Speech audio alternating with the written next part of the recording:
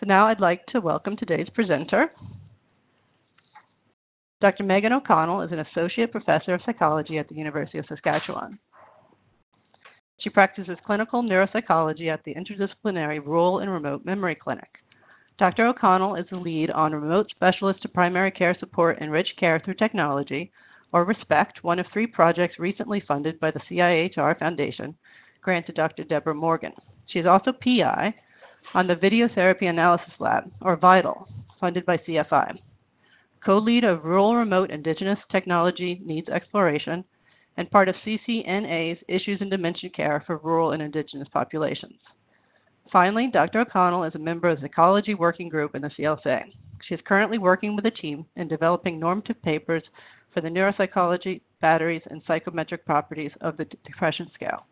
So thank you again, Dr. O'Connell, for joining us, and I will pass along control of the webinar series to you. Perfect. Welcome, everyone. And thank you very much, Dr. Vasim, for that introduction. Thank you. I can hear you just great. Okay, good. Thank you. That's very reassuring to have that. So this is not the area I tend to practice in, but I do have, as somebody with training in clinical neuropsychology, measurement theory is something we're rather obsessed by. So that's partially why I got myself involved in looking at some of the psychometric properties of the CES-D 10, which is the depression scale that is used in the CLSA. And I have no conflicts of interest to disclose. I just want to briefly go over what the CES-D 10 is, just to orient you to it, whether or not you've started to analyze it. I also want to, before I get much further, acknowledge that I'm part of a team who's working on this. So although I've done confirmatory factor analysis and multi-group confirmatory factor analysis before, I didn't want to relearn that program again. So I asked a colleague who tends to use EQS to do the analyses with me, and his name is Peter Grant. And he's the one who did these analyses, which is great. And one of the things that will come out today, and in fact, in preparing for this talk, we realized, although we thought we were done our analyses, we realized we're not quite done. And I'll tell you a bit about why. So this is some work in progress. So before I get into what we did and why I think we have more work to do, I'll orient you to what the CES-D 10 is. So as it was mentioned in the title, it stands for the Center for Epidemiological Studies Depression Scale. This is the 10-item scale. It was derived from a longer 20-item scale, and there have been numerous evidence or data to support its validity in terms of classification accuracy with clinically diagnosed major depressive disorder. So this is a screening test, and it asks 10 questions. One is, how often were you bothered by things that don't usually bother you?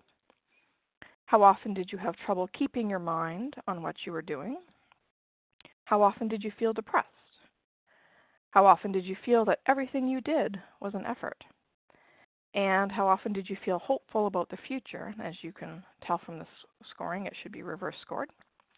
How often did you feel fearful or tearful? How often was your sleep restless? How often were you happy? Again, an item that needs to be reverse scored. And how often did you feel lonely? And finally, how often did you feel you could not get going? And each of these items is scored on a 4-point response key, which is all of the time. So do you feel depressed all of the time, for instance, or occasionally, or some of the time, or rarely, or never? And of course, we have the response options for people who do not know and refuse to answer. And typically, the longer 20-item scale from which this was derived and initially described by Anderson et al. In 1994, typically with this 10-item scale, not surprisingly, it tends to have fewer factors. And the most possible or proposed factor structure for the CES-D 10 is a two-factor structure with a depressed affect factor, which contains 8 of the 10 items, and a positive affect factor, which contains 2 items. And I'll talk a little bit more about that as well. There are some controversies, much like most research, the more you get into something, the more murky data become. But there have been controversies regarding the factor structure, certainly a long history of controversies in the factor structure of the longer test score, which was not therefore surprising that there are controversies in the 10-item scale as well. Typically, however, if you look at the literature on the 10-item scale, there tend to be most authors finding 2 factors, although many authors have found 1, and on occasion, more recently, some authors have found 3. And part of this controversy relates to what potentially is contained within these factor structures, particularly the fact that the second factor structure, lack of positive affect, happens to contain the 2 items that are reverse scored. So some have postulated that that is really what's underlying the potential separability of these 2. They really are not separate constructs. And it's just the fact that they're reverse scored and they should really be used as a data quality check. Others, however, argue that the lack of positive affect is really quite distinct from the depressed or negative affect structure. And for those of you familiar with the diagnostic criteria for major depressive disorder or major depressive episode, for that matter, there really are 2 separate potential factors, one being sad mood and the other being lack of positive mood or lack of interest, also known as anhedonia. So others argue that really depressed affect does always consist of negative affect, but some also argue that the lack of positive affect or anhedonia does not always include aspects of negative affect. So they really potentially, in all likelihood, are quite separable. But I will say that that is controversial in the literature. But that's not the focus of our work. Our work is really looking at the further controversies regarding measurement in whether or not the CES-D has a similar factor structure for particular subgroups or participants. And there are too many data to summarize here, so I just picked a few examples to talk about. Baran et al. In 2017 found a 2-factor structure for participants who are of Zulu and Xhosa background, but a 1-factor structure for Afrikaans participants in South Africa. And we have Lee and Chokaran, on the other hand, in 2008, finding that the 2 factors were invariant to males and females in a sample of Singaporean older adults.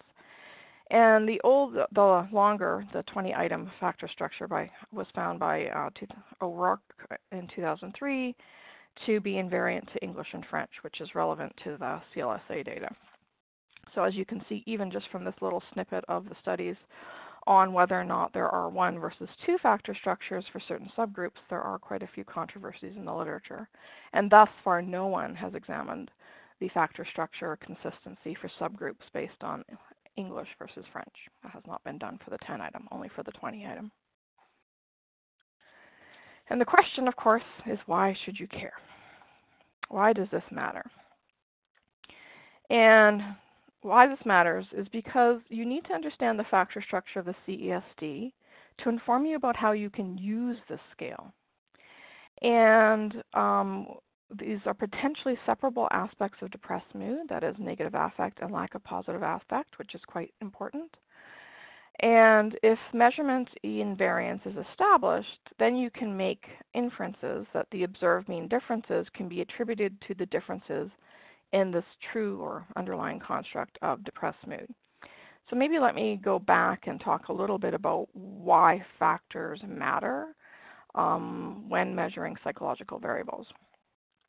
And factors matter when measuring psychological variables because we don't get to directly observe psychological states. We can't, unlike height, we can't take a measuring stick and observe somebody's level of depressed mood, for example. And because of that, we have to make inferences about what their depressed mood might be from what we can observe. So we have unobserved variables, such as psychological state is an unobserved variable or latent variable that is inferred by observing the variables we see, such as their responses on questionnaires, such as the CES-D. And the question is, or put another way, for the multi-group factorial or measurement invariance, is are responses on the depression scale, driven by the same underlying variable of depression, which is the basis for factor analysis, and more importantly, as the basis for the current investigation, are these underlying variables the same for all who respond to the scale? That is there evidence for factorial invariance? And that is what we looked at. I'll talk a little bit about what factorial invariance is. Factorial invariance can be explored, or measurement invariance can be explored with multiple methods. Factor structure, I think, makes good sense for psychological variables because of the latent nature of measurement when you're looking at unobserved variables. And it's typically done, at least when using factor analysis, with something called multi-group confirmatory factor analysis, also MG-CFA, which is a special case of structural occasion modeling. And if you have the same level of the latent variable, and in this case depression, do you have the same score on the measure, which is essentially what this is looking at. And if the measure has evidence for measurement invariance, then any group mean differences that you do see subsequently can be attributed to differences between these groups in the underlying construct. I'll talk a little bit more about that phenomenon in a second. So this is why this research, although I find it exciting, may not be exciting at all, is quite important. Is if you're looking at, say, an outcome study for where the CES-D 10 is a outcome measure, for instance, and you want to make assumptions about differences between groups, whether that be a treatment group versus control group or groups based on something else, the question is, can you make that assumption? Because is the scale biased toward one group or not? And that's essentially the aspect or the thing that measurement invariance is very interested in. Are there other systematic sources of error that impact measurement on the scale? And if not, then you can make inferences about what this scale actually says in between group differences. So let me give you a sense of what we did, and I'll go a little bit more into that once we look at some of the data. So we used the CLSA data from the tracking cohort for those who had complete data for the CES-D, so no missing variables. And as you can see, it's a rather large study sample, so a few of the tracking data cohort did have missing data for this. But you can also see, which is not surprising, that it's quite positively skewed. And what that means is, if you can see this scale here, you can see that most of the population who was sampled with the tracking cohort has very relatively few symptoms of depressed mood as reported by the CES-D, but there are a few persons within the sample who do report rather substantial symptoms of depressed mood on the CES-D. And given that the CLSA was not sampling for particular clinical groups, in specifically groups based on mood disorders, this distribution is quite expected, that most of the sample will report few symptoms, but there is going to be a substantial portion who do report some, because major depressive disorder is a fairly common disorder. The first step when we're doing this sort of work is to first do a confirmatory factor analysis with no constraints. So the no constraints refers to how the steps used to look at factorial invariance. And the first model is the model or the baseline model that we compare all subsequent models to. And because these factors are quite correlated, we used an oblique rotation. And here's just an example. I know it's fairly hard to see, but just an example of what kind of a factor analysis diagram would look like. You can see that each of these yellow boxes represents one of the items on the CES-D. And this is the negative affect factor, and this is the second factor with the two items loading on the lack of positive affect factor. And then we have factor loadings here, and we also have error in measurement. And that's what I want to explain about that. So there are numerous methods for trying to determine whether or not this factor structure fits well with the data. And we used a couple of different measures. Chi-square, although useful as an index of fit, is very sensitive to large sample sizes. The CFI, or the comparative fit index, has been adjusted so that it's less driven by these large sample sizes, so it's recommended to be used. And anything under 0.95 for CFI most would suggest is a good fit. And then we have the root mean square of approximation, which is another method of fit in the data. And although I recognize there's some controversy, some say under 0.06 suggests a good fit, and others recommend under 0.05. But I think given most of the other fit indices, this is not the two-factor structure is a adequate fit to the data. And as I said, the two factors were quite highly correlated. So let's get into what we do when we're looking for factorial invariance. And what you do is you look at particular subgroups. So we have to take our data and we look at variables that might impact how people respond to this depression scale. And given the literature in the area, there's some suggestion, although most I would suggest of the data suggests invariance to gender, conceptualized in a bimodal manner or dichotomous manner here. And but we did explore, of course, whether males and females in CLSA responded to the CES-D in similar ways, whether their latent factors were similar. Whether younger or older adults, I mean, that is taking our continuous, well, relatively continuous, our variable of age and taking it and making an arbitrary cutoff between younger and older based on age 65. Were there differences in how these groups responded to these latent factors? English and French. As you can see, there's a larger proportion of the sample who was English speaking or who filled this out in English, but there's a rather large group of those who are French as well. Does the CES-D measure the same thing in English versus French? And then we looked at, just because of the numerous data on differences in factor structure for different ethnic groups across the world, around the world, we looked at ethnicity, and this was based on the question in CLSA asking about which ethnic groups do one's ancestors belong to. And I have to say this trying to create a group of ethnicity caused me weeks of stress, and it's in part because you can see there are in the sample anyway a large proportion of the sample in CLSA report Western European ancestry, and that is they may report another ancestry, of course, because like most of us we have multiple sources of our ancestry. So what we did was if they reported a Western European ancestry, that took precedence, and then there was a group of other which included numerous other groups.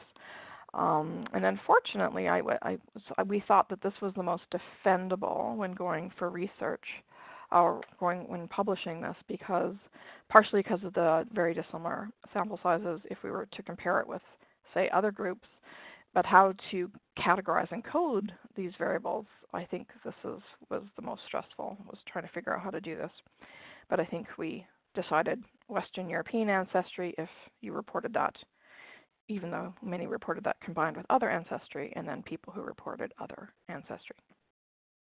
And we also looked at whether or not people reported that a doctor had told them they had problems with anxiety.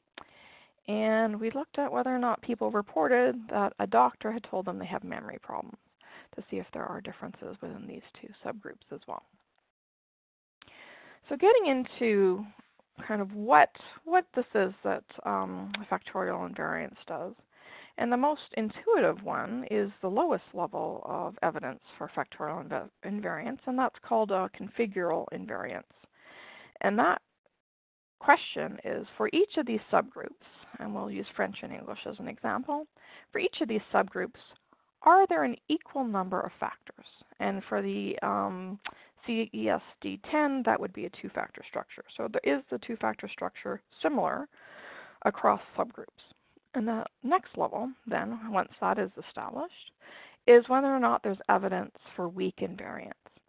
And that is a question of whether or not there are an equal number of factors, but also, are the factor loadings the same for each of these subgroups? That is, are the items contributing to the latent variable the same for each of these subgroups? And then the next level of factorial invariance concerns itself with something called strong invariance, is that in addition, are the factor means the same? So this is where the intercepts are constrained to be the same across subgroups. And then there's strict invariance, which is in addition to all the previous ones, configural, weak, and strong invariance, is there evidence that the error in estimation is the same? That is, are the residuals the same? So to do each level of factorial invariance, you first constrain these variables. So for configural invariance, you constrain the number of factors to be 2, because that's what the baseline model had, and you constrain that for each of the subgroups, for example, French and English, and you look to see whether or not the model fit for each of these subgroups remains similarly good to the unconstrained or baseline model. Subsequently, same thing for weak invariance. Not only do you constrain the number of factors for each of these subgroups, but you also now constrain the factor loadings for each of the subgroups, and then look at or compare the goodness of fit of the factor analytic model for each of these subgroups with that baseline unconstrained model. And I'll talk a little bit more about what all of these mean as we go in. So I'm also going to remind you of that with that, but that's okay. So far, we've looked at our data with these particular subgroups, and we can say yes, for each of the groups we considered, there are 2 factors. There are 2 factors for younger versus older participants, male versus female, English versus French, those with Western European background versus the group with other backgrounds, those with anxiety, history versus none, and those with a history of memory or being told they have memory problems versus none. And following Hirschfield and von Brachel's guidelines, we focus predominantly on the change in the comparative fit index, or CFI, as I said, partially because of the sensitivity of the chi to sample size. Then what we've done so far is we've looked at weak invariance. So the next step was not only just fixing 2 factors for each of the subgroups, but it's now fixing the factor loading. So how much each item loads onto each factor. And if we constrain the factor loadings to be similar for the subgroups, is the model still a good fit? Again, using the change or delta CFI, we found that yes, it is a good fit for all of these subgroups. So that suggests that the factor structure, at least at this level, is the same for all of the subgroups we've explored thus far. And what does this mean? This means that the model, the factor structure model, is good across the subgroup analyses when you impose this constraint that the factor loadings for the items on the factors have to be equal in the 2 subgroups. And essentially, this means that measuring the same factors with the same factor loadings, which is pretty good evidence for factorial invariance. And in fact, many would argue that it's sufficient. And I'd say that this is as far as we thought we were going to go with these analyses, because this is as far as I've gone in the past, because this is typically, and in fact, a recent review, and as to my next slide, typically what is done. This is typically as far as most people decide is sufficient evidence for this. And it's because you know that 1 unit change on the item score is scaled to an equal unit change on the factor score across groups. So that's fairly good evidence that you know what you're measuring. And it really, again, it's the unit of measurement of the latent variable is identical across groups. So intuitively, it makes sense that many have said that that is sufficient. And in fact, most have reported weak invariance as sufficient for measurement invariance. And it was a 2000 review of this. However, I'd say others have argued that strong and strict invariance is really needed to be able to speak to measurement invariance. And I'll talk about a bit why. So I had to convince myself of this, and my collaborator who's doing the analyses of this, I'll convince you of this. The case for strong invariance, it relates to, because thus far with weak invariance, we've just constrained the number of factors to be the same and the factor loadings to be the same. With strong invariance, the next step is to constrain the factor means to be the same, which is also the intercepts. And if they are unequal factor means for groups, this could represent bias. For instance, if the means for groups who are English speaking are the same or different for the means for the groups who are French speaking, then this could suggest there's a bias in the scale that could be related to the translation into French, for example. So really what this would say is if their strong invariance is not established, that could mean that the score on that factor, the score on negative affect, for instance, could depend on whether or not you were English speaking or French speaking, i.e. depending on group membership, which is a problem. And strong invariance, or establishing strong invariance, really is making a case that there is no systematic response bias. And it's really needed if you want to compare the means on these latent variables. And in this case, that would be the variable of positive or lack of positive affect and negative affect, if you want to compare those across groups. And that's an important step, I think. I will say, however, that the case for strict invariance, which is the most challenging one to establish, makes a lot of sense to me, and I'll hopefully convince you of the same. So just as a reminder, the strict invariance is now constraining everything we've talked about earlier, constraining two factors, constraining the factor loadings, constraining the means for subgroups on these latent factors. But now, in addition to that, what you need to do to establish strict invariance is constrain the residuals, or the errors. So you need to constrain the variance into each test item that is not accounted for by the latent factor. And if you fix the residuals to be equal, and if you found that and there's controversy in the literature on this. So some would say you don't need to fix the residuals to be equal, because if the residuals aren't intercorrelated, you can assume that they're just comprised of random error. And of course, that's the challenge, is most residuals are correlated. Therefore, this argument doesn't need to hold a lot of weight. You really need to actually constrain the residuals and see if the model fit is still good. If they are correlated, as I said, and there are differences across subgroups, this means that different variables, something unmeasured, and that's therefore captured in the residuals, is operating on these measures across groups, or the same set of variables operates differently across groups. So essentially, when you are looking at variance accounted for, and in the factor and analytic model, what isn't accounted for is left in these residuals or error. And what strict invariance is looking for is whether or not there are systematic differences in these residuals across subgroups, for instance, for those who are English speaking versus those who are French speaking with the translation in the CES-D. So some have argued that this is unduly challenging to meet, but as I said, I've been reading more, and I think I would like to see us make a case for strict and strong invariance with the CES-D. We've thus far made a case for weak invariance, and some would argue that that is enough and we don't need to do any more. There are two factors.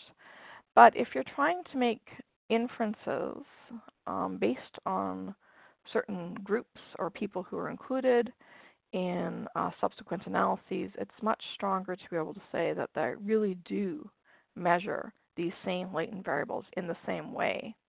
And are not missing variables or error in a systematic manner. And I think that makes a much stronger case. So we have yet to do that. So that's where I said this is a work in progress. So next we need to constrain the factor means and establish or explore whether or not there's evidence for strong invariance. And then finally we need to constrain the residuals and explore the evidence for strict invariance. And then one of the other future or planned analyses, when we had kind of started this a few years ago, or at least proposed this a few years ago, was to look at whether or not those who have cognitive impairment would be responding to the CES-D 10 in the same way as those who do not have cognitive impairment. So thus far, we were only able to compare those who self-reported that a physician had suggested they have memory concerns. But we actually do in CLSA, one of the beauties of this database is the linkages across numerous variables. We do have cognitive status. I'm part of a team that's led by Holly Tuco, developing normative data for the telephone-administered cognitive tests as part of tracking cohort.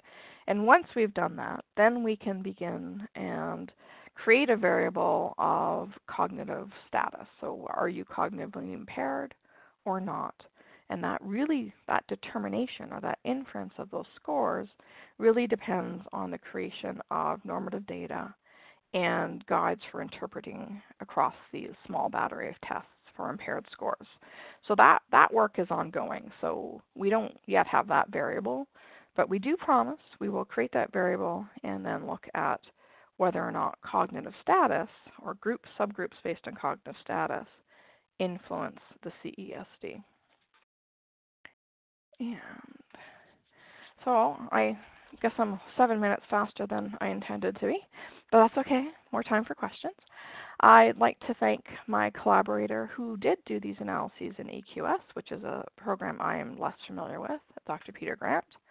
I'd also like to thank my research associate for literature review support.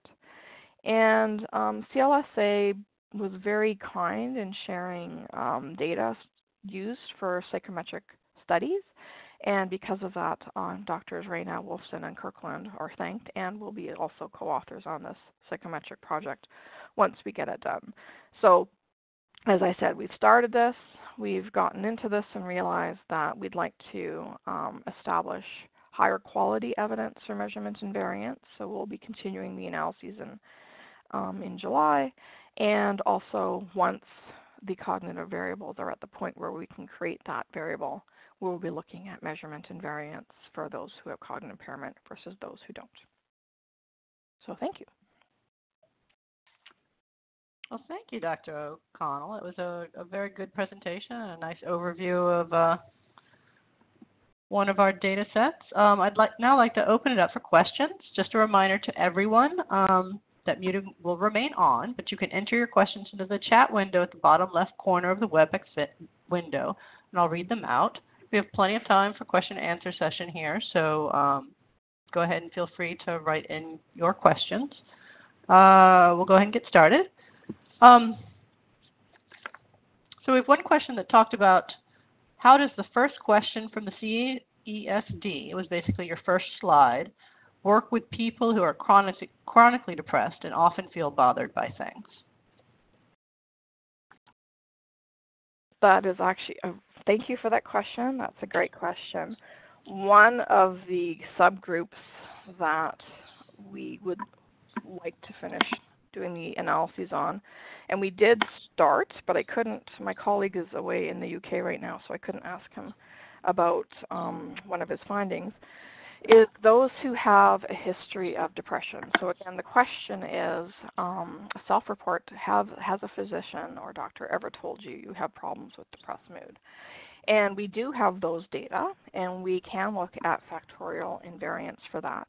And in fact, if you look at the literature on the CES-D 10, and the literature that finds evidence for one factor versus two tends to be more likely in psychiatric samples. Now, we don't have a psychiatric sample here, so we can't directly compared to those data, but it certainly is an interesting question because it would make sense that particularly for those currently within a major depressive episode, that their responses to this and the underlying factors would be possibly quite different. But that's not taken into account for the scoring of what's used in the CLSA? No, we don't have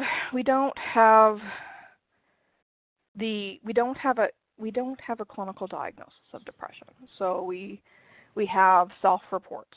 So do you have, has a physician ever told you have symptoms of depression? We don't have somebody going in and doing a structured clinical interview to actually support that with the gold standard method to determine whether or not they have depression.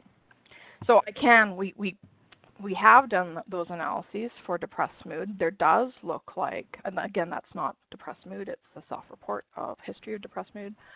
And it does look like there may be some differences in measurement variance for that, but we need to dig some deeper into that. But it's not gold standard diagnosis of depression. So you can't use this to quantify rates of illnesses. There's no cutoff values being validated or researched at this point? Okay. So not in this particular project. In the past, though, the classification accuracy of the CES-D 10, I think this relates to another question. I don't mean to look ahead, but I can't help it. The classification rates, again, established, particularly for the CES-D 20, the gold standard is a clinical interview. So this is a cognitive screening, a clinical screening test. A clinical interview is the gold standard. And even within that, typically, they use structured clinical interviews like the Hamilton Depression Rating Scale. And no, that hasn't been done because we do not have a gold standard in this sample. We can look at whether or not suggested cutoffs do tend to capture these groups, but that's not the again, it's not the same quality of data as the original data that was used to establish these as screening measures, which is to look at whether or not these self-reported screening measures correspond with the gold standard clinical diagnosis. You're using this information to quantify at-risk groups or high-risk groups within the set, or levels of symptomology related to the depressive? Yeah, okay. Yeah. So screening tests are very useful because they can be administered easily, especially to large samples. But we always have to remember that the screening tests, I mean, the original CES-D has fairly good sensitivity and specificity, for instance, as does the short form and its concordance with the longer form CES-D. But again, there is error in measurement because it's a screening test. So, which I think touched upon another question that we have on the board. Okay. Right. Moving on to another question. Was the CES-D translated into French for French-speaking participants? Yes. And assuming yes, was the translation used one that was validated in other studies? Oh, yeah, that's a very good question. Let me take a quick look. I am looking through the psychology working group's notes from the initial.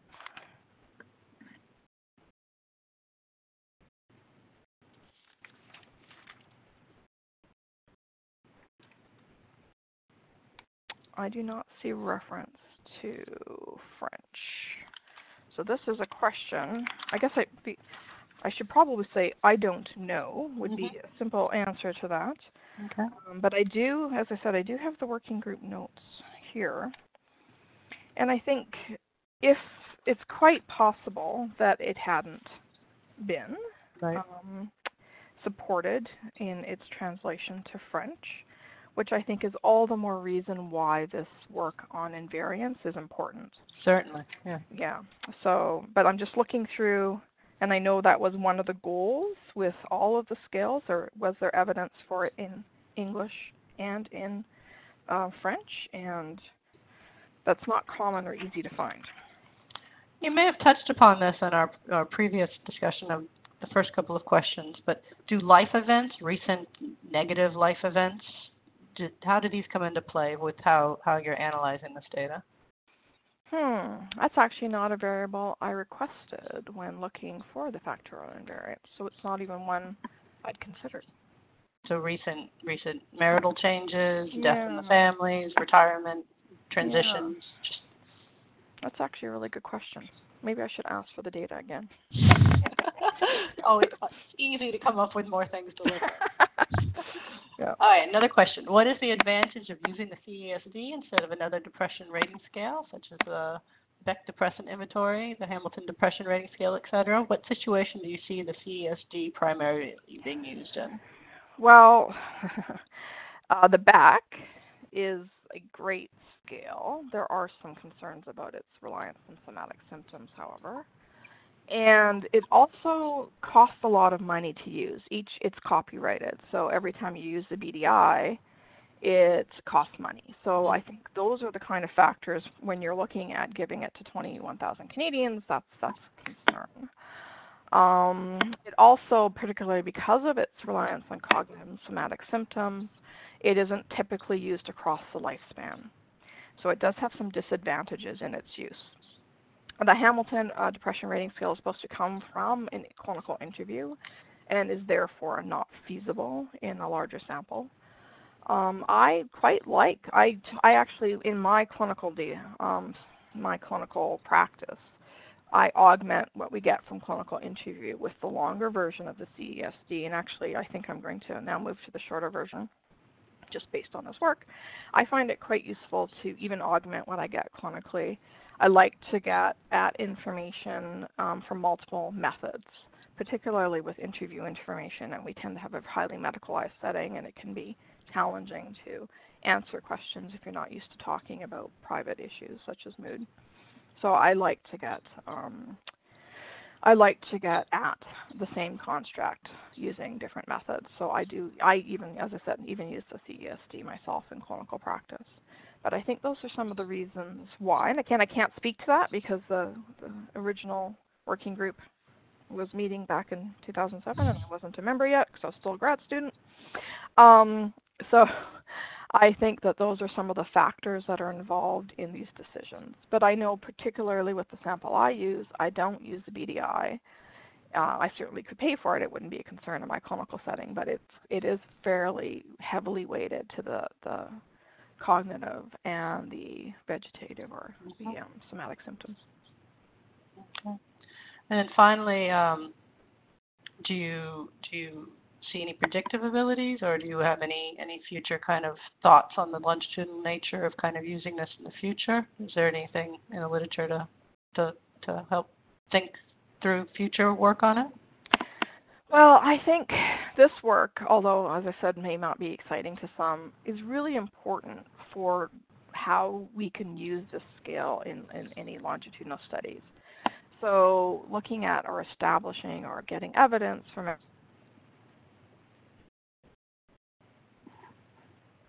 And if we do have evidence that there is invariance, then it allows other researchers to use the depression scale longitudinally and have much more faith that it's not biased against any certain groups, or essentially in a positive manner is measuring the same thing in the same ways. So I think it's just one of these this is a foundational piece of work that really influences how this can be used longitudinally, more importantly for inferences of test scores. Certainly. Well, if we don't have any other questions, I'll thank you again, Dr. O'Connell, for your very nice presentation. We appreciate your participation and your work in the CLSA webinar series and using the CLSA dataset. Awesome. Wonderful. Thank you very much. So I'd like to remind everyone that CLSA data access request applications are ongoing. The next deadline for applications is October 16th, 2017. Please visit the CLSA website under Data Access to review available data, further information, and details about the application process. Please check the CLSA website for dates for our next webinar. We'll be taking a July and August summer hiatus and starting again in September. The website is linked to the right of your webinar screen, and I'd like to thank everybody here for joining us. Thank you.